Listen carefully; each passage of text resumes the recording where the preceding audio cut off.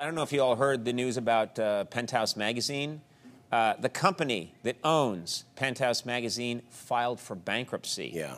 And and this magazine's been around forever. Andy, I wasn't sure if I should mention this or not, but didn't you have stock in the Penthouse company?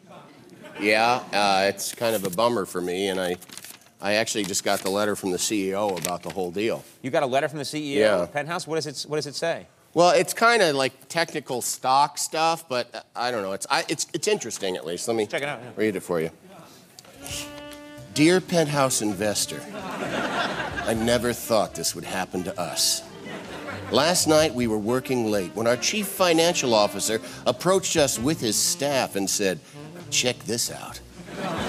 In his hand was a 7-inch thick spreadsheet that exposed all the gaping financial holes in our once proud firm. "We took a real pounding in the last quarter," he said in a low, husky voice, "and we'll be slammed even harder this time if we don't put our assets on the street right now."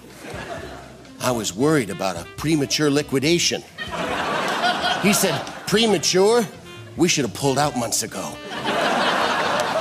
My knees buckled as I imagined our stock plunging further downward and gallons of red ink coating our bottom line.